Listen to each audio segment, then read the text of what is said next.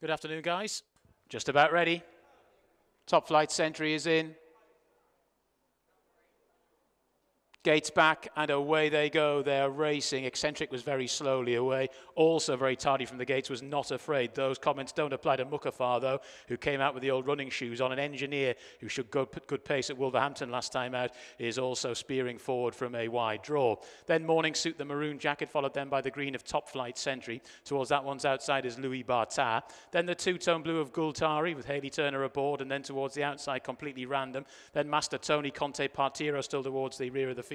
Not afraid after that slow start, is still towards the rear of the field as well. Eccentric just about the back marker, and Spirited Lad sees plenty of them as well. Swinging for home, 3 furlongs left to go, and it's Mukaafah that leads for Jim Crowley. 3 or 4 lengths to the good over Engineer and Ross Orion in second. They're well on from Morning Suit, trying to stay on as Louis Bartat as they come to the cutaway and go inside the final quarter of a mile. Mukaafah, though, absolutely lightning out the gates, and is still 3 or 4 lengths to the good here as they go towards the closing stages. Mukaafah by about 4 or 5 to Engineer, who's just lugging a little bit in the closing stages. The rest haven't really got involved. Racing up towards the line. Mukaafah is getting a little bit tired out in front now, but this race was won a long way out. Mukaafah, the easy scorer, to Engineer in second. In third was Louis Bartat. Morning Suit has held on for fourth, ahead of a fast finishing and eye-catching Not Afraid. A blistering performance there from Mukaafah, who absolutely bolts in, went very quick from the outset. Looked as though he'd gone too fast, but not a bit of it. The 7-4 favourite has absolutely trounced them and looks a very smart type in the making for Kevin Philippart De Foy and Jim Crowley from those Shadwell Silks too. Seen them all off with aplomb there. Engineer had every chance, Martin, but couldn't quite get there or get anywhere near, really. There was nothing else in it, was there? This horse was clearly better than the rest. We see how quickly out the gate he was, and Jim didn't mess about. He actually squeezed him up and got him travelling in front, and then he actually took a right hold. He was going too quick, really, to be winning, and I think that shows that he's pretty decent. You see Jim sat against him. Ross Orion, an Engineer, was not giving him any rope, but he just couldn't go with him from halfway. I mean, here now, the horse has accelerated. Jim doesn't want to be going this fast. Yeah. The horse has took off. He's clearly a very good sprinter. Yeah, to keep going like that as well. And also, Rach, he's taken a while to be pulled up as well. Yeah, exactly. That's what I like to see, is when Jim didn't immediately just grab at him when they crossed the line, he just sort of let him naturally do it, but the horse just kept latching on. And I mean, this is the sort of performance you want to see for a subsequent very, very good sprinter. You can go hard early and just still maintain. And he's officially won by 3.5 lengths. Yes, he's getting £7 from the runner-up, but Ross Orion got into Engineer a little bit. It wasn't like they just went, "We're not going to catch you, don't worry." He got a couple of reminders. Louis Bartas, for Ali Sangster, best of the debutants, but the really, really fast finishing. I think he finished 5th in the end. Not Afraid absolutely fell out of the gates, only had 1 beat with 2 furlongs to go, and comes flying late, not being asked. So just watch out for Not Afraid next time.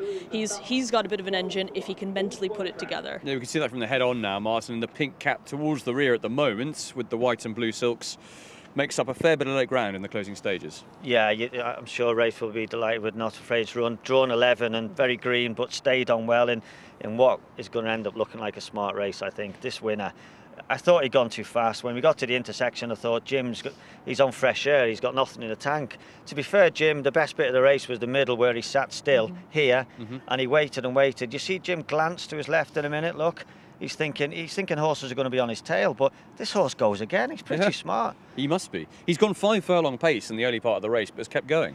Listen, you know, the stable obviously thought a lot of this horse on debut. He ran on very soft ground at Yarmouth, and you know what? The best thing about the teamwork with Kevin Philippart De Foy was his jockey on the day, Jack Mitchell. He gave this horse not an easy time, but he realised he was hating the ground, and it was hands and heels stuff. He nurtured him through his debut run at Yarmouth. And this is how you're rewarded when they come back next time. What a smart horse. Yeah, could well be. I think, Rach, we all believe that the second Engineer is himself going to make into a pretty useful type. So to be put in this place like that suggests the winner could be quite something. Particularly as we found a new dimension to him. Second time out, drawn 1, probably chanced their arm a little bit that we do have to just go.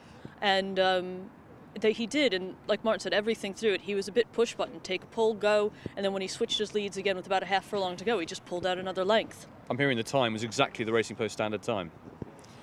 So there you go. First race won by Mukaafah.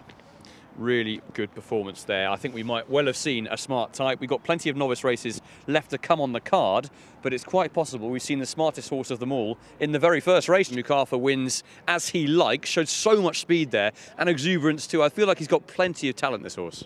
He has. Look, he's a lovely individual. He's a good stallion. He's got a lot of natural speed about him.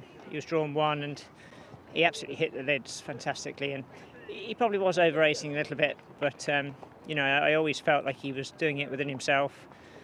He got a little bit lonely in front, but like I said, it was a good performance. It felt like it to me anyway.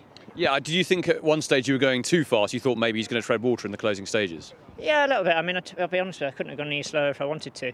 He was taking me, but I never really felt that we were going too quick. And like I said, he sort of had them killed at halfway, really.